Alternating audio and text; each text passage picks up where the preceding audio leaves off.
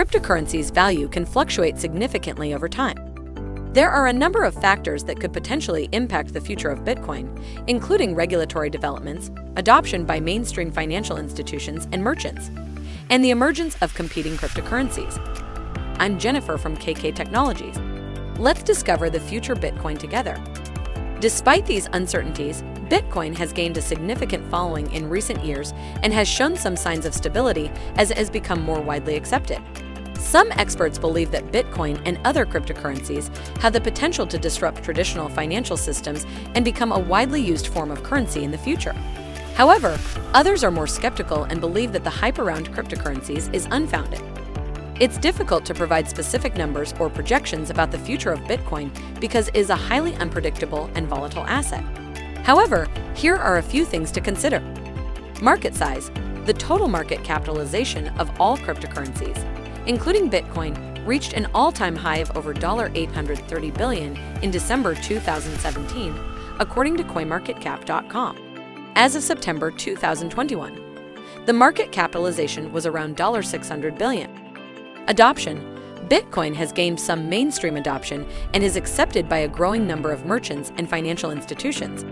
According to CoinMap, a website that tracks the adoption of Bitcoin by merchants, there are over 22,000 merchants worldwide that accept Bitcoin as a form of payment. Competition. There are now thousands of different cryptocurrencies in existence, including many that have been created in recent years. This competition could potentially impact the future of Bitcoin, as newer cryptocurrencies may offer features or benefits that make them more appealing to users. Regulation. The regulatory environment for cryptocurrencies is still evolving, and this could potentially impact the future of Bitcoin. Some countries have taken a more favorable approach to regulating cryptocurrencies, while others have taken a more restrictive approach. Cryptocurrencies are still a relatively new and rapidly evolving technology, and it's not yet clear how they will be adopted and used by the general public. There are a number of factors that could potentially impact the adoption and use of Bitcoin in the future, including regulatory developments, adoption by mainstream financial institutions and merchants, and the emergence of competing cryptocurrencies. Bitcoin and other cryptocurrencies have the potential to be used in a variety of sectors in the future. Some possible areas where cryptocurrencies could be used include financial services. Bitcoin and other cryptocurrencies could potentially be used as an alternative to traditional forms of currency and payment methods. They could be used to make payments, transfer funds, and store value, among other things. E-commerce.